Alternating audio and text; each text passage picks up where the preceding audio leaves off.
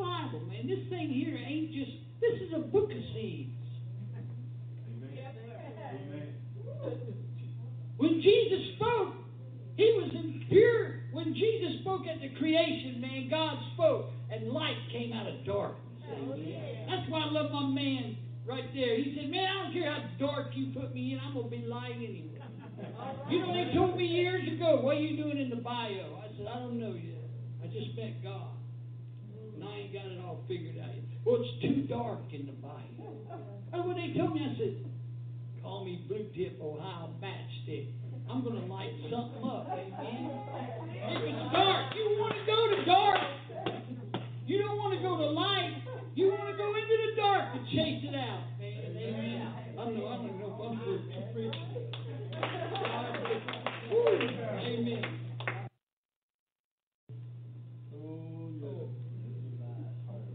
Amen. Imperishable seed. No weapon formed us can prosper. No weapon. None.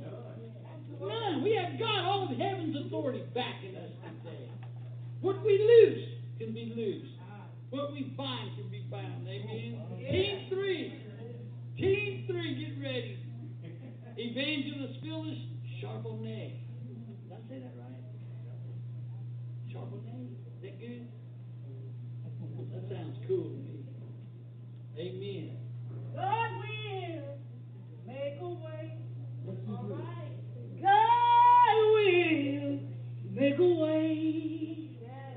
God will make a way. He will make a way for you. I know that He will make a way for you. God will make a way. God will make a way. He will make a way for you.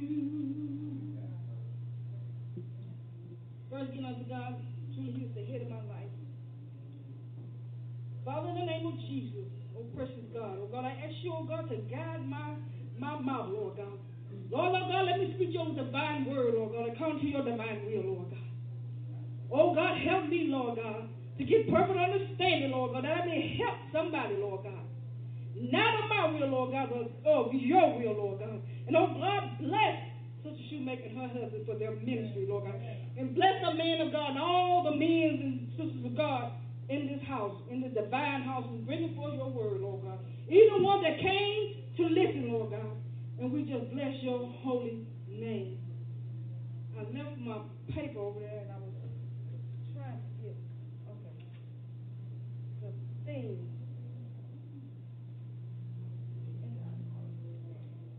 Seed time harvest.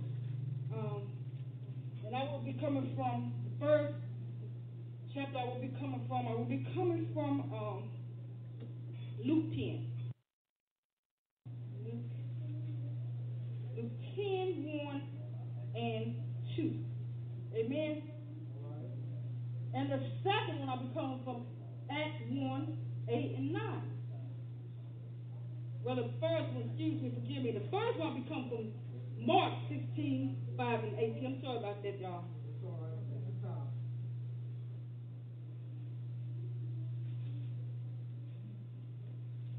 Mark 16, 15 and 18. Thus said the word. And when the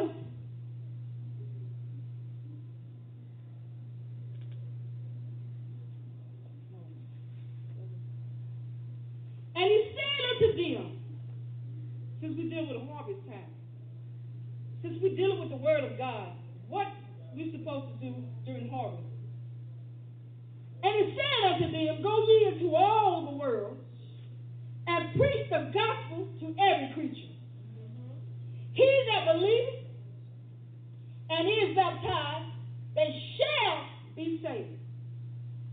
But he that believe not shall be damned.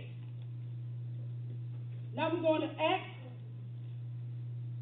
1:89. When we go out to the harvest, we got to be equipped. Amen.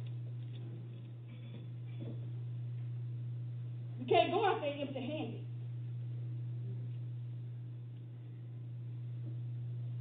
You talk about harvest.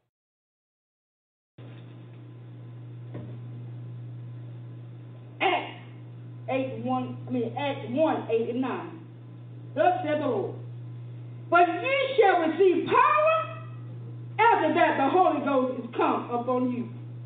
And ye shall be witnesses unto both in Jerusalem, and in Judea, and Samaria, and unto the uttermost part of the earth. Now we're going to Luke 10 and 1. After these things, the Lord appointed other 70 also, and sent them 2 by 2 before his face into every city and place where he himself will come. Therefore said unto them, the harvest is truly great, but the labors are few. Pray ye therefore the Lord of the harvest, that he would send forth laborers into the harvest. I want to let you know that the harvest is ripe, but the labors are few. All right. The scripture said, pray ye that the Lord of harvest send ye forth laborers. Send ye forth laborers to do what? To preach the gospel. Send ye forth laborers to do what? To help someone. Send ye forth laborers to do what? To tell somebody about the goodness of the Lord. So make sure you're appointed by God when you go forth. Make sure you're equipped when you go out there into the harvest. Right. Because in the harvest, there are wolves out there in the harvest. And if you're not equipped, those wolves will tear you up. Praise God. Hallelujah. So I just want to let you know, I don't want to stay up here too long, but I want to let you know that the harvest is ripe, but the labor is full. The harvest is right, but we need some labor to go into the vineyard of God. So if God sees you, you go to the vineyard to tell somebody that Jesus loves them. God calls you, you go into the vineyard and tell them that Jesus is able to deliver them out of mountain clay. If God calls you, you go into the clubhouse and tell somebody. I know somebody don't believe in going to the clubhouse, but if you've been called by God, he will anoint you for the call. So go ye therefore and preach the gospel to everybody in the world. Go ye therefore and tell them that Jesus is coming back again, for the time is at hand. Go ye therefore. Yeah. Go ye therefore and tell them that Jesus died on the cross. Go ye therefore and tell them that he loved them and he shed his blood on Calvary. Yeah. Go ye therefore and tell them the truth. Tell them that they got to be born again. They got to receive of the gift of Holy Ghost. Wow. And when you go, make sure you have somebody to cover you. Go into all the world and tell them that Jesus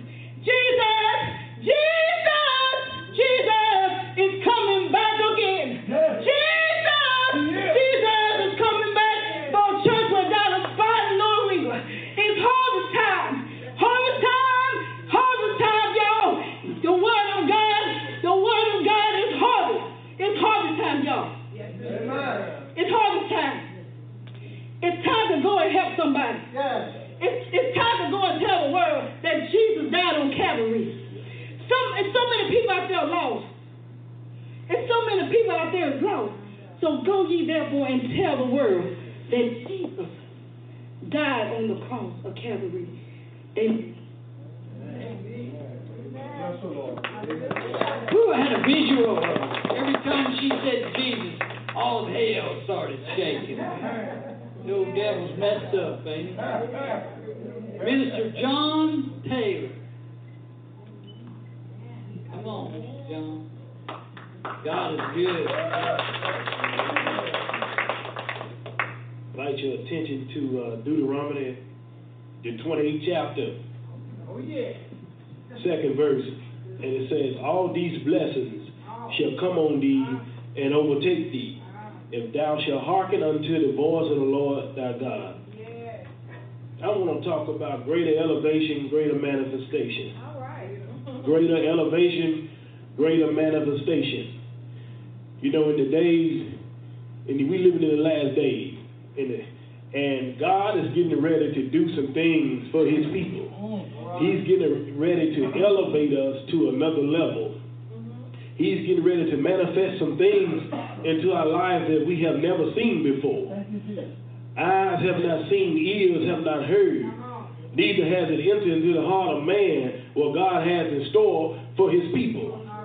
And you know, we living in a time that the attack of the enemy is going to be greater than ever before on God's people. Satan comes to kill, steal, and destroy. But Jesus comes that we might have life and that life more abundantly.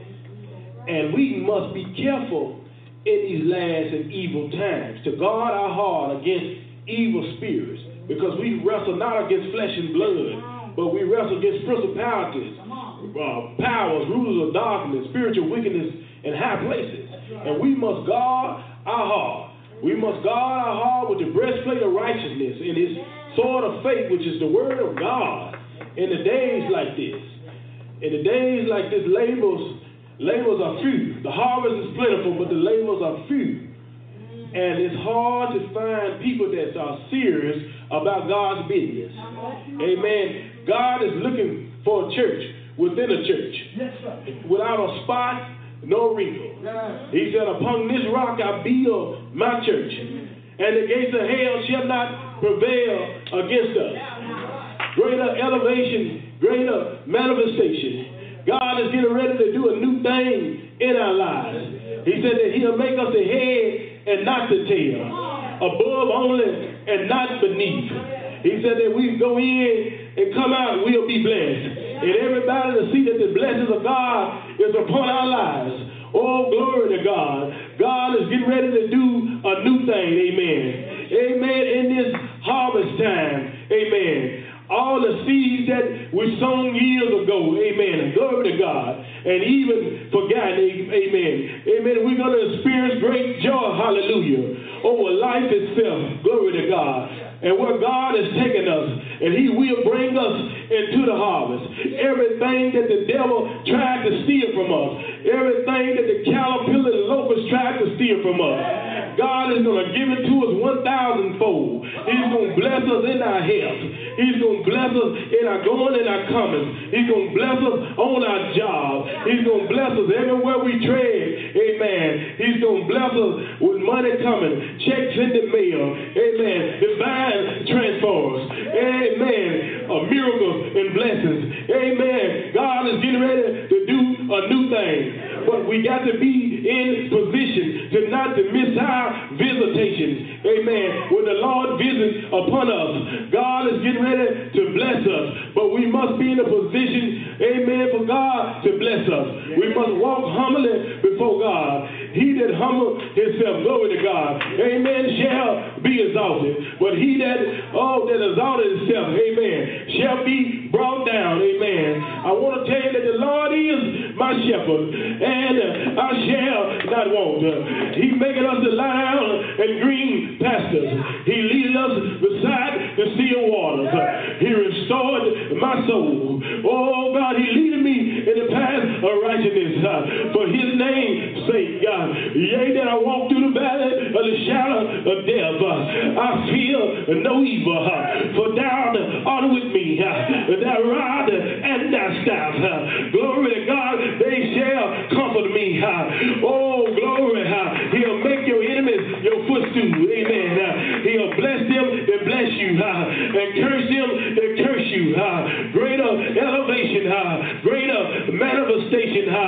God is getting ready to do something in our lives.